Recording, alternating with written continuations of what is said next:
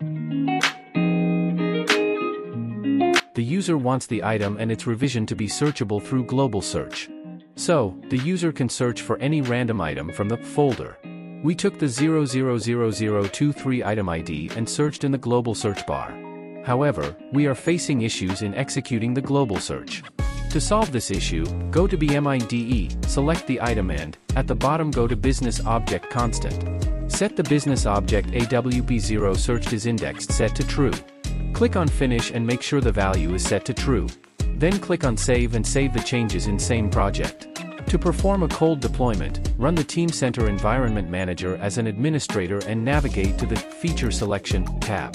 Then, browse and select the latest generated feature.xml file, which is created after generating a new package in BMIDE.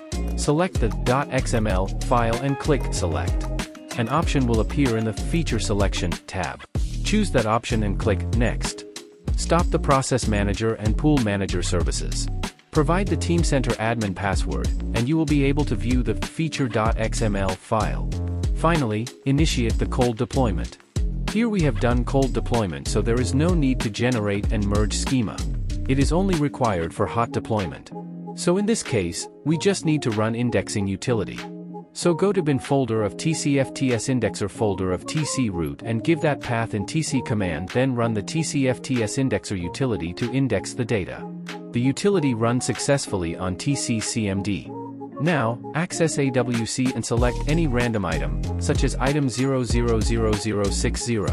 You can search for this item using the global search option, and here you can see the result using global search.